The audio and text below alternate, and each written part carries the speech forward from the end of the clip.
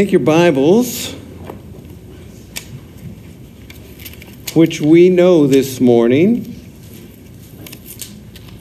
are God's clear, communicated revelation to his children throughout time and eternity. These words, again, that we read this morning are words that are God-breathed. They are without error. They are true, and they will never, ever fade away. So take your Bibles, hold them up, repeat after me. This is the Word of God. It is more powerful than a two-edged sword. And I love the Word of God. Father, this morning we again hold up your Word, and we realize as your children, without it, there is no navigational tool to make it through this life. We thank you for your word that is a lamp unto our feet and a light unto our path. We thank you for your word that heals our soul. We thank you for your word that feeds our spirit. We thank you for your word that gives us a solid foundation when everything around us is slippery sand. And this morning, we as your children ask you, Holy Spirit, to speak clearly, precisely to each and every one of us as we soak in this spiritual food that we so desperately need. We love you. We pray this in the powerful name of Jesus, our Savior, and all God's people said, Amen. Amen. Psalm 111.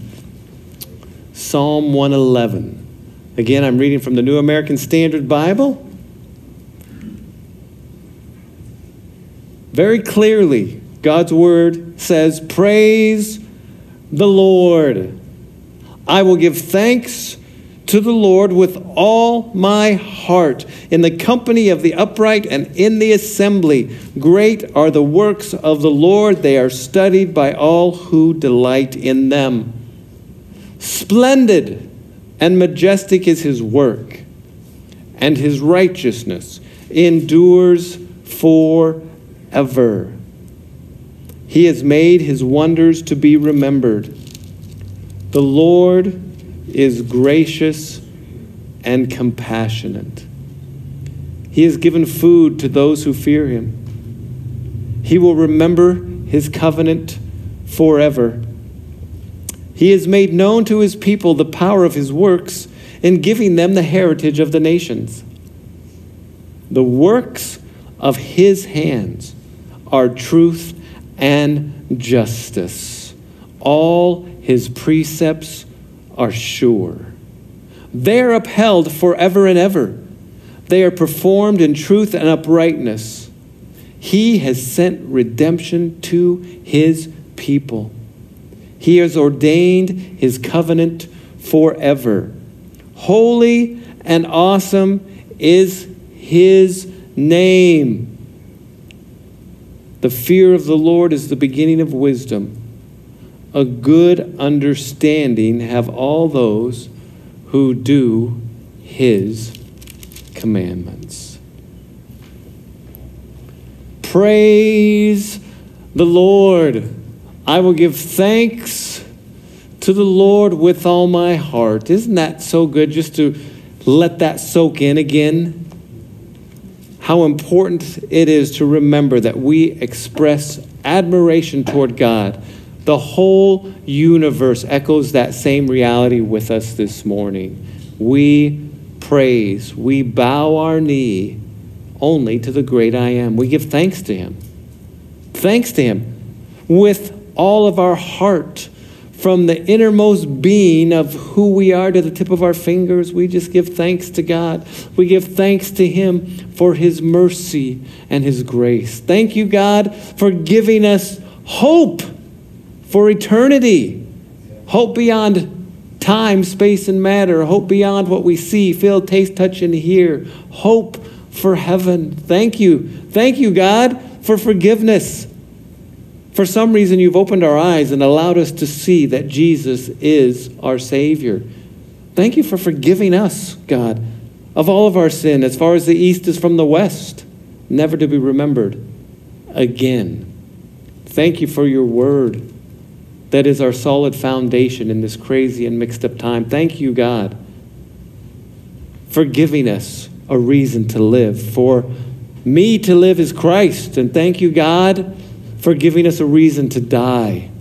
We live for Jesus and we will die for him because of all he's done for us. We give thanks to you with all of our heart.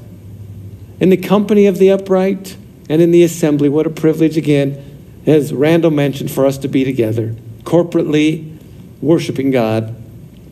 It's important to worship God on our own, isn't it? That's vital to keep that relationship going. But there's something unique and powerful and special about the body of Christ coming together, and we do that. In the company of the upright and in the assembly, great are the works of the Lord. They are studied by all who delight in them. We saw that last week, all the great works of the Lord, the heavens, the stars, the sunset, the thunder, the human body. And we were again reminded that even science, the more they look into the microscope and the telescope, the more they see what design, and that reflects a designer.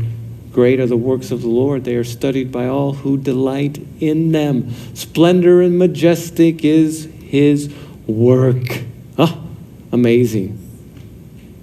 Remember the little hummingbird? The praying mantis, Niagara Falls, the Grand Canyon. Splendid and majestic is his work. And his righteousness endures for how long? Forever. God is righteous. That is his essence. His plans are righteous. His providence is righteous. Everything about him is righteous. He doesn't have to act that way. That's who he is. His righteousness endures forever. That's why we're here today, to praise him for that righteousness. He has made his wonders to be remembered. And as Romans again reminded us that God has created all creation with one reason, to show that he is real and that nobody has an excuse to say there's no such thing as God. You cannot look at all of his wonders and not know there's a God. They speak loudly even though we can't hear. They speak loudly. And we pick up where we left off last week.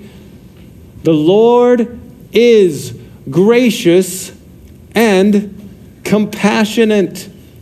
The Lord is gracious and compassionate. As we sit here and worship the God of the universe, realize that we're but dust.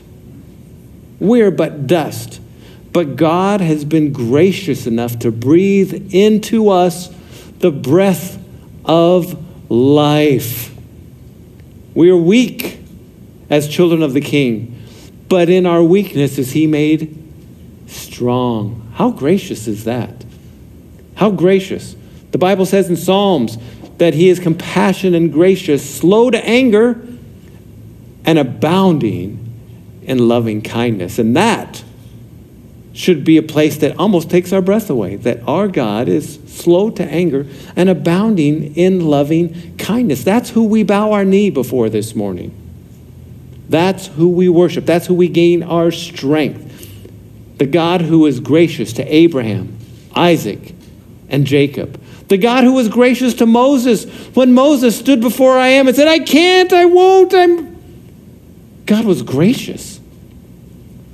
The God who was gracious to Rahab when she knew she didn't deserve any graciousness. The God who was gracious to Nebuchadnezzar, who should have lived the rest of his life crawling about as a wild animal. But God was gracious and gave him his sanity back. The Lord is gracious. God, who has been gracious to the nation of Israel, who time and time again turned their backs on him and worshiped other gods. Yet, what did God do? God was gracious and continued to forgive them more times than anyone could have ever imagined. And think about this. Here we sit this morning, sinners. Sinners. And the God of the universe, for some reason, was gracious to us and chose us before the foundation of the world and revealed to us that we needed a Savior. And because of that graciousness, we can be here privileged to worship I Am. Not because of anything that we've done or deserve, but because He is what? Because He is gracious. We have tasted that graciousness. But He's also compassionate, which basically means merciful, isn't it? God is compassionate. He's merciful. He's not an angry God waiting in heaven for someone to mess up so He can take His club and whop you on the side of the head. That's not the God we serve. We serve a God who is gracious and compassionate, not willing that any should perish, but that all should come to repentance. That's the God that we serve. He is gracious. You know, think about this. The world that we live in, we hear all kinds of things about the God that we serve. I mean, I hear things like this. We serve the same God as the Muslims serve. Allah and Elohim are the same. Only their name is different.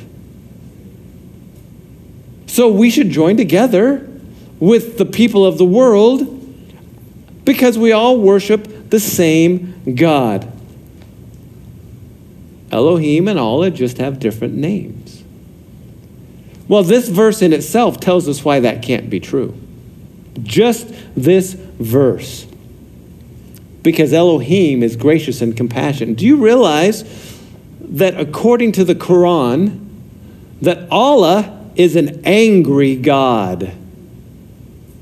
According to the Quran itself, Allah is an angry God. He rules by the stick.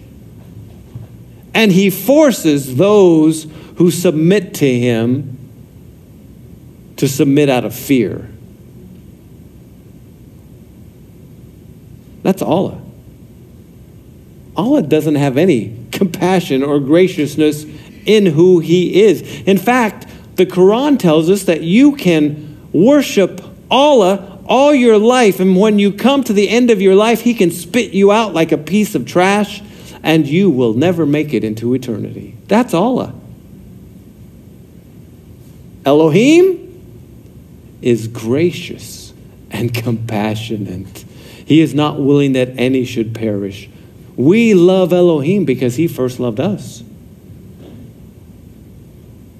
Aren't you glad that that's who we worship this morning? The Lord is compassionate and gracious. He has given food to those who fear Him. He has given food to those who fear Him. The idea here in the original language is simply this, that He meets the needs of those who fear Him. He meets the needs of those who fear Him. And starting for all of us, as we sit down to eat, most of us in this room on a regular basis do what before we eat? We pray. We thank God. Sometimes we even do it without thinking too much because it's just a habit of what we can do. But we have to be reminded again this morning that everything we have is from God, even the food that is provided on our tables. I mean, this became even a more reality for us over the last few months when we heard flashed over the news, there's a shortage of food. Shortage of meat. The food supply is broken.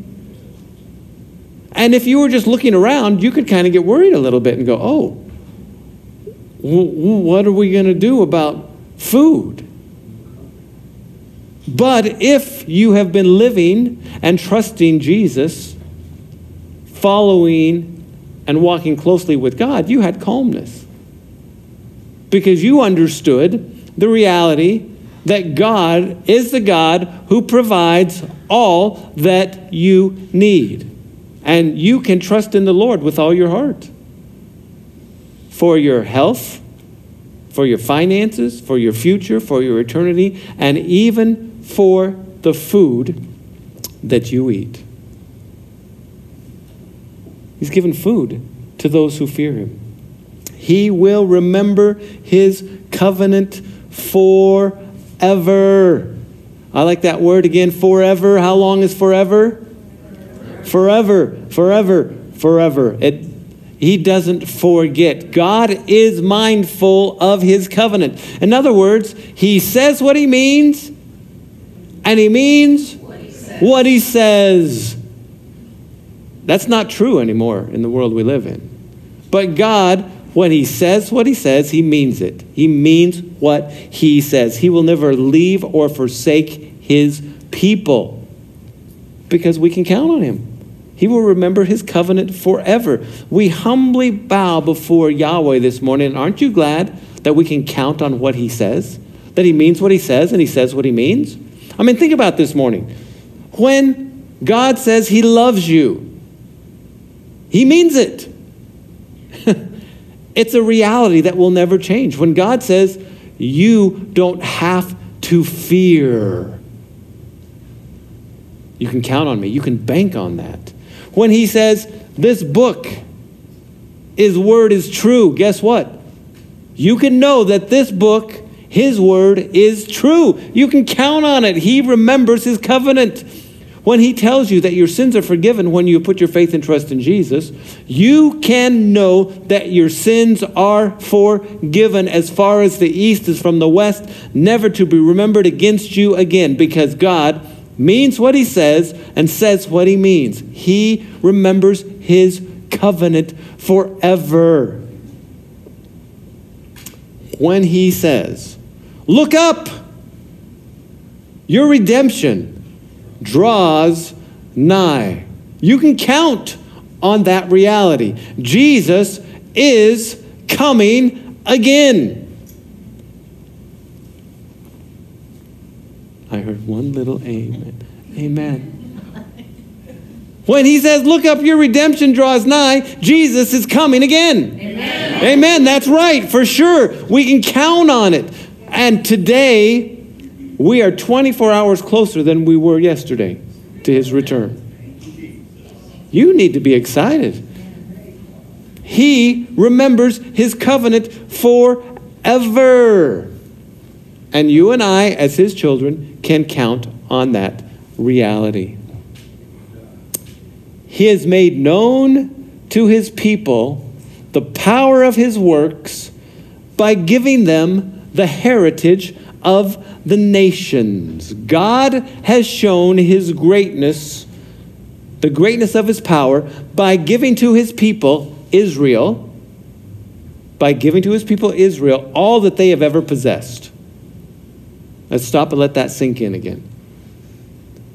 God has shown his power to his people, Israel, by giving them all that they have ever possessed. As we sit here today and we worship Jehovah Shalom, the great I am, as we worship him, we can know and see from history this clear reality. He has made known to his people his power. I mean, let's just go back to when the Israelites were enslaved in Egypt.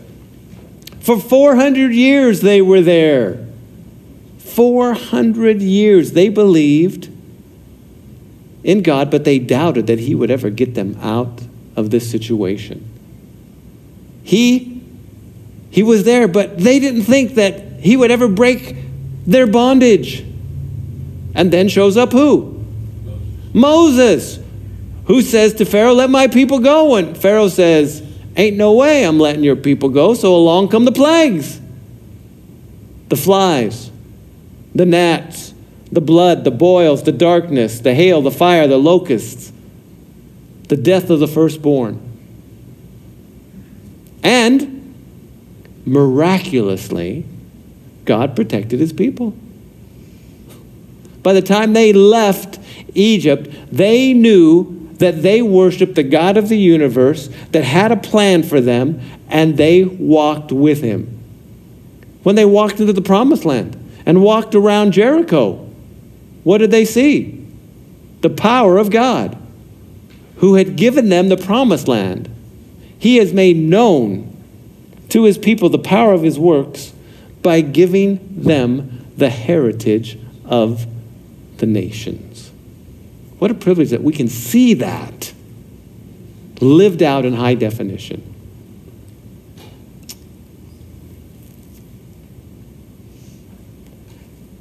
The works of his hands are truth and justice. All that God has ever done in creation and providence are all about truth and justice. You and I can count on God for the truth. All that he's done defends the truth, is the truth. You and I are obviously living in some pretty perilous and crazy times. These times have produced an awful lot of fear and confusion in people's lives, haven't they? Maybe even in your lives. I mean, we are living in a time when we are constantly bombarded by a sea of lies. Lies about virtually everything. And lies and fear put together can create a confusion of fatal insecurity.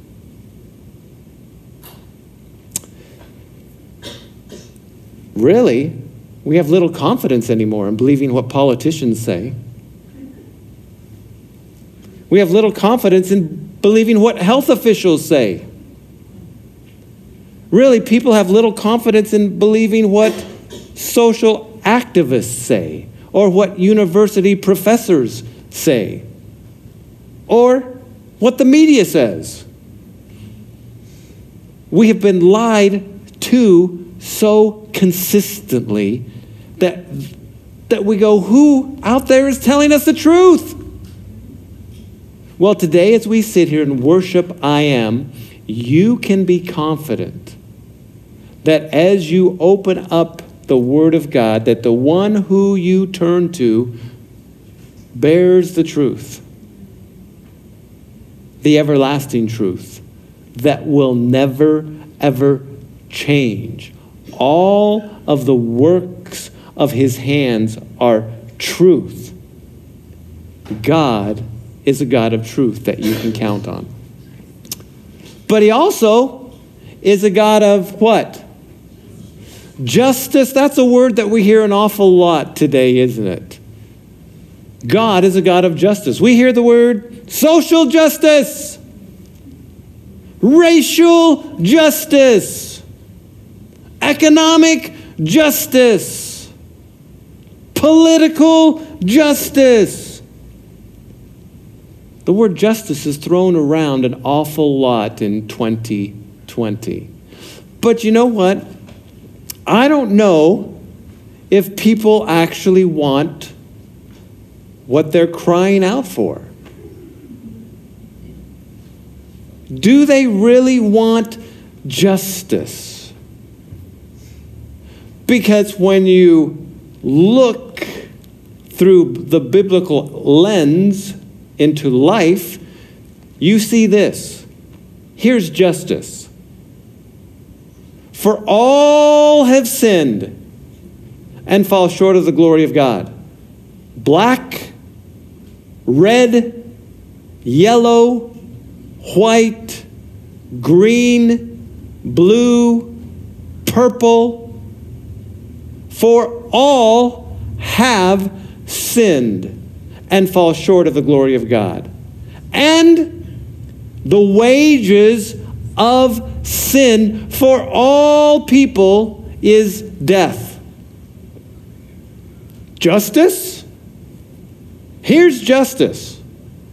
All people who have ever been created on this planet deserve to be separated from the Almighty God of the universe for eternity in hell. Doesn't matter what race you are. Doesn't matter what color you are. It doesn't matter what nationality you are. It doesn't matter where you live, where you've grown up, what your history is. all people, red, yellow, black, white, blue, green, and purple, justice is eternity in hell. But God, being rich in mercy, because of his great love for us, even while we were yet sinners and we deserve justice, Christ died for us. In the midst of justice, where all of us in this room deserve eternity separated from God in hell, in the midst of justice, God provided mercy and grace so that you and I could escape justice. Do you realize that today in 2020, that's the news that people need to hear? Justice is you are a sinner, and you deserve to be separated from God for eternity in hell. But I don't want to say that to somebody. They won't like me. That's justice. But God, being rich in mercy, because of his great love, while you were deserving justice, Christ died so that your sins and my sins could be forgiven. Doesn't matter what color you are. Doesn't matter where you live. For God so loved the entire world. Every pigmentation of this very little piece of skin that separates everything else. So as we finish up our time today, we have to say, thank you, God, that we can worship you. Praise the Lord. I will give thanks to the Lord with all of my heart, from my inner being to the tip of my fingers. Great are the works of the Lord. They are studied by all who delight in them. Splendid and majestic is his work. Splendid and majestic is his work. He has made his wonders to be remembered. His righteousness endures for how long? Forever. He is gracious and compassionate. He's given food to those who fear him. He will remember his covenant forever.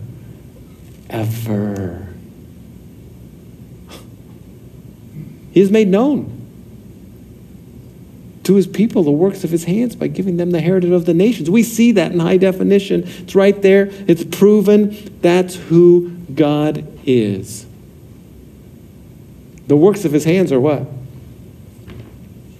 Truth and justice. Aren't you so glad to escape all of that's stirring out there in the world, and bow before Yahweh in humble adoration and gain strength from who he is, and enjoy his presence and be reminded of his greatness and be encouraged that you and I can trust him no matter what goes on during the week, no matter what changes happen from this time to that time, no matter what the sinking sand is all around us. We can be firm in our walk with God. Aren't you glad? You don't have to panic. You don't have to fear. He provides food to those who fear him. Trust in the Lord with all your heart. Do not lean on your own understanding. In all your ways acknowledge him, and he will make your path straight. I'm so glad that we have a good family like this. A family that loves the word, that loves to worship. And it's so important as you go through your week that's a reality that just doesn't happen here. You worship God as you're driving down the road. You lift up his name. You speak his word. When the enemy comes against you and says, I'm going to make you depressed this week, you speak the word of God and you say, no, I'm going to be strong in the Lord and the strength of his might. And right now I'm putting on the full armor of God so that I can stand firm against these crazy schemes of the devil. My loins are girded with the truth of Jesus and his word, and my heart is protected with the breastplate of righteousness that comes through him. My feet are shod with the preparation of the gospel of peace that reminds me that I know that salvation is in Jesus. I take up that shield of faith because the enemy's throwing things at me. He may use my wife. He may use your husband. He may use your neighbor, your friend. But he's going to throw some things at you and say, you can't trust God. You can't worship God. You can't rely on him. And you just put up that shield of faith and you say, you know what? I'm going to walk by faith, not by sight. Because the things that are seen are what? Temporal, but the things that are not seen are eternal. Woo! Then you put on that helmet, helmet of salvation that protects your mind, that says, I am secure in Jesus Christ. My salvation is eternal. It will never be taken away from me, and I know that. So I don't have to fear. And then I whip out my sword, the Rhema word of God, and I use my sword and quote the word of God when the enemy comes against me. And then I don't forget to pray. Pray at all times in the Spirit. With all prayer and petition. With this in mind, be on the alert. Be on the alert. Be on the alert. Pray for all the saints. Pray for Franco and Kathy and Mike and Barbara and Tom and Sharon and Lisa. Pray for them. Pray for the saints. Because people, even in this room, have to deal with the stuff, But we all know that we can praise the Lord. Yahweh is the God that we worship. Father, we thank you this morning that we can be in your presence. We soak in your presence this morning. We breathe in your presence. We need your presence. We love your presence. Without your presence, we are weak. But in our weakness are you made strong. Pray for each and every person as we, as your children, walk through this week, that we will be strong in you in the strength of your might. Use your word to continue to feed us and give us the courage that we need. May the words of our mouth and the meditation of our hearts be acceptable in your sight, O Lord, our rock and our redeemer. We pray this in your powerful name, Jesus, and all God's people said, Amen. You guys have a great, powerful week.